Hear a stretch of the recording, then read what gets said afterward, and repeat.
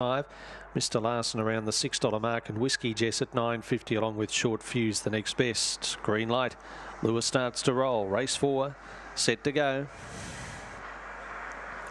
Racing at Warragul, up with the lids a shade, Mr. Larson the inside, away smartly Whiskey Jess. Ocean Jewel tries to kick through. Fernando Lake rushes forward now, and Fernando Lake gets the head in front here of Whiskey Jess. Right around the outside, Short Fuse. Getting off the track was Ocean Jewel there, and Chai Fuse. Mr. Larson back with those. Top of the stretch, the leader Whiskey Jess coming at it. Short Fuse the outside. Short Fuse gets up in the last hop over Whiskey Jess. Chai Fuse rattled home at big odds. Panzer attacked fourth. A gap Fernando Lake.